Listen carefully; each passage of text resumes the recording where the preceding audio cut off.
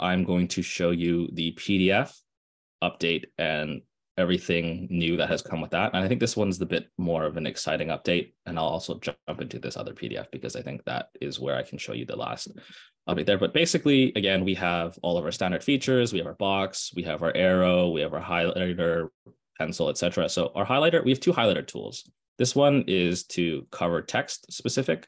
So overdid it there. But let's say if you want to just highlight, for example, here, it'll cover the text and it's very easy.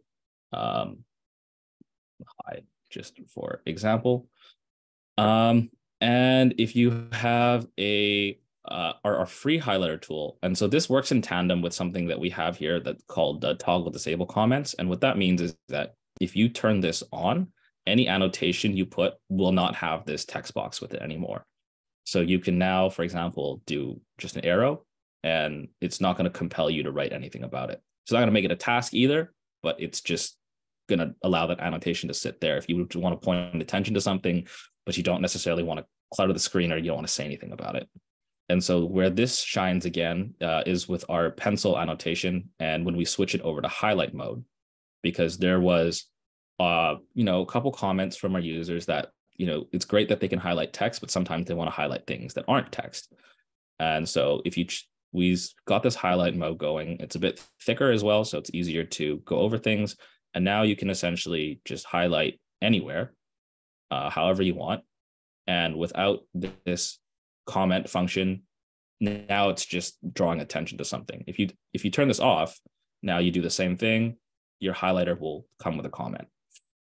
So that's one very exciting update that we've had just for our PDF users who don't necessarily always want to add comments.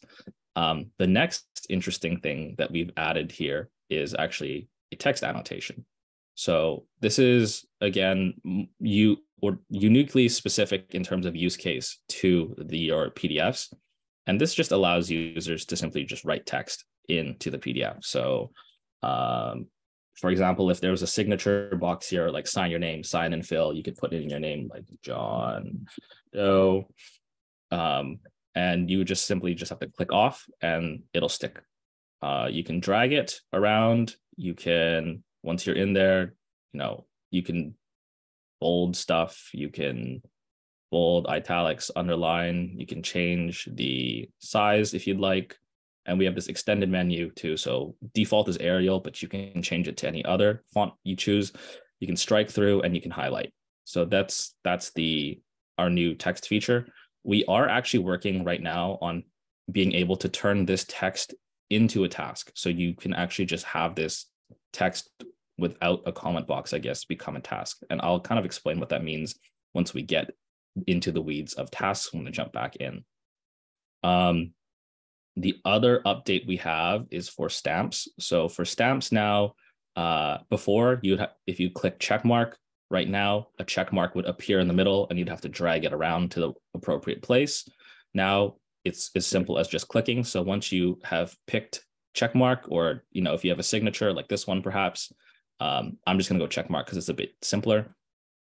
Once this is activated, it means anywhere I click will generate a check mark. And this is just a lot simpler for users who maybe they have to do a lot of check marks in a lot of different places, as opposed to having it generate in the middle and dragging it. Now you can just have it generate right there, and then you can resize it as needed. Lastly, the really cool update that I wanted to show you, I'm gonna have to use a different file for this, and I have that prepared on the side, is we actually have a filters update. And what that entails is that we can now filter based off of author and based off of source. So what that means is if you have a lot of external reviewers, again, people that are not part of your organization, but you've given them a share link, you can filter them out. And now you'll only see reviews generated from internal sources. In this case, I'm the only internal author here. And vice versa. So if you wanted to see only external sources, my comments from internal sources would disappear and you would only see what other people have said about the document you're reviewing.